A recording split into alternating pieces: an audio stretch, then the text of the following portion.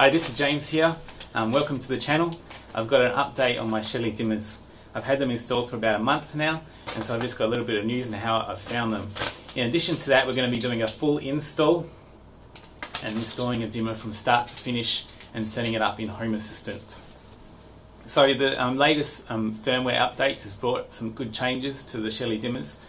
Since I've done my last video, they've made it so you can have custom MQTT topics. They've also made it so you can set a minimum dim level, so you can set it to only go down to 5 or 10%. And most importantly, they made the calibration setting work much better. It's excellent the way it works now. You simply choose a dim mode, trailing edge, leading edge, and run a calibration, and it does a much better job than it did when I initially got the dimmers. So today we're going to be installing a Shelly dimmer in a walk-in robe. We're replacing an existing single switch plate and a Sonoff Basic. So we're going to take that switch plate off the wall and remove the Sonoff Basic. Of course, before we do that, I need to remind you and warn you that working with mains voltage can be dangerous and you can kill yourself. You need to know what you're doing and work safely with it. And in some countries, you need to be licensed to do this kind of work. If you do this work, make sure that the power is correctly isolated and you've tested it is safe with a good quality multimeter. So once we've isolated the power, we're going to remove the switch plate, remove the Sonoff Basic, and in my setup we're going to be using a Shelly dimmer, which is a 3-wire one, so it requires a neutral. There is a 2-wire dimmer that can work on 240 volts only, but we're not using that today. We're going to be using 2 switches, and we're going to have one for dim up and one for dim down, and that's a function that's available in the Shelly dimmer. So our switches that we're using are momentary, and they have normally open and normally closed contacts. However, you will only need normally open contacts.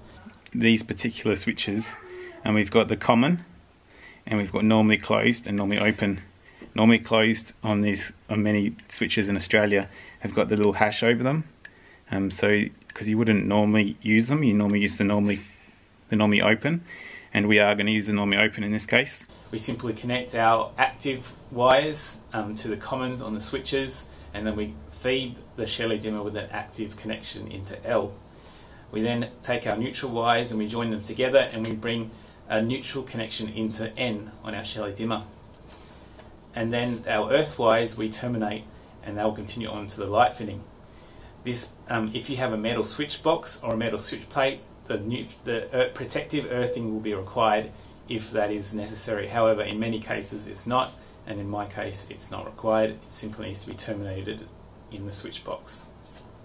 In addition to that, we've got our 2 switch wires. One goes from I1 and I2 to each of the switches to operate our dimmer. And finally we have our output that runs off to our light. Now it's important that you make sure that you correctly identify the correct locations for neutral especially. If you get that in the wrong place, you can cause trouble, damage your dimmer and short something out. We have our neutral connection, which is going to come to the neutral on the Shelly dimmer. However, if you find it difficult to identify active and active and the switch wire, if you get those around the wrong way, the dimmer simply won't turn on, and so you just can turn the power off and swap them round and then try it again. However, in my case, I have mine labelled because I wire the house, and it's always good and handy to label stuff. It makes life really easy.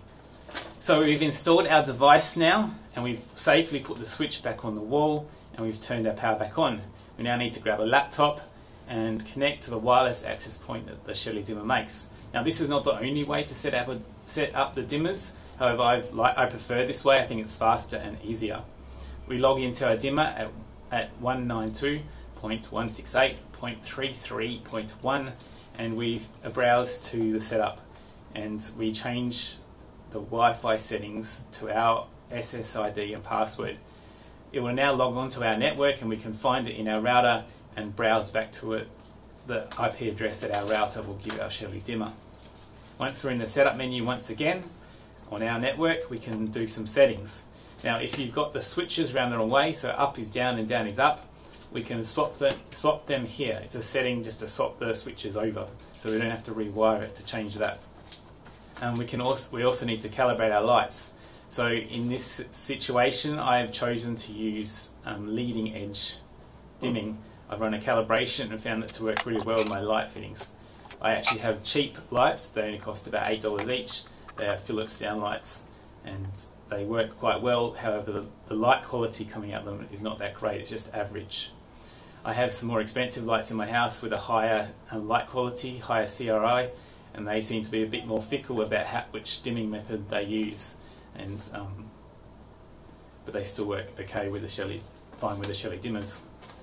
So once we've calibrated our lights and everything's working with the wall switch, we can go up and down and everything's working fine.